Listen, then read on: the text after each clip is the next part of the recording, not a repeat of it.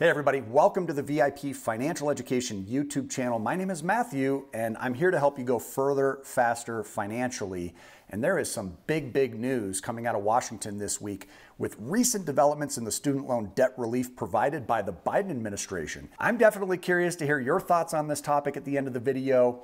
Put them in the comments below, but the White House has now announced that an additional 125,000 student loan borrowers have been approved for debt relief totaling $9 billion in forgiveness. This announcement came shortly after the resumption of federal student loan payments at the beginning of the month, following a pause that lasted over 3 years. Despite the Supreme Court's dismissal of President Biden's student loan forgiveness program, which aimed to offer up to $20,000 to low and middle income borrowers, the administration has been actively exploring other avenues to provide debt relief. The recent cancellations stem from 3 existing debt relief programs that have encountered challenges in the past. The White House has recognized the need to address these major issues, which there clearly are, within the student loan system, and it's working towards implementing effective solutions. So among the beneficiaries of these debt cancellations, an additional 53,000 borrowers will receive relief through the Public Service Loan Forgiveness Program,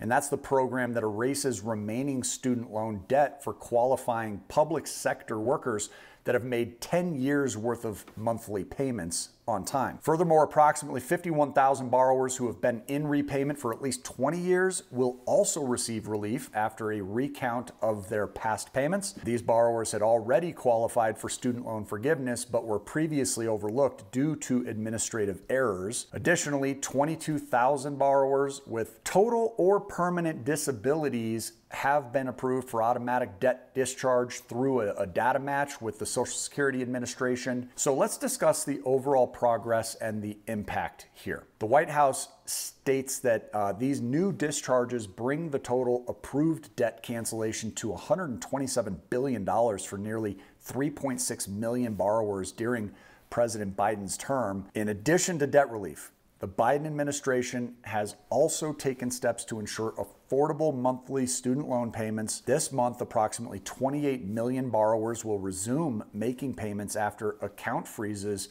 were implemented under the Trump administration to assist those facing financial hardships that were caused by COVID-19. The administration has also introduced repayment programs that are aimed at reducing the financial burden for millions of borrowers. Furthermore, a Department of Education rule set to be effective next year has been developed to regulate tuition in for-profit colleges and career programs. All these sound pretty favorable to me. So where does that really leave everybody for future plans with debt relief? Well, the administration is actively exploring the possibility of additional pathways for student debt relief.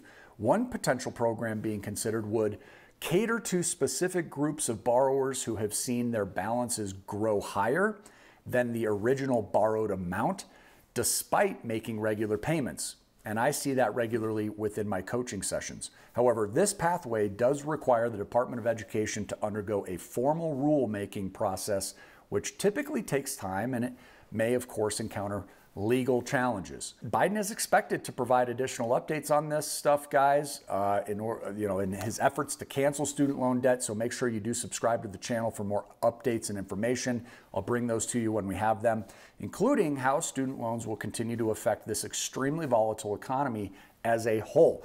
It will affect everybody regardless of whether or not you have student loans. So until we see you on the next video, make it a great day today and keep on cash flowing.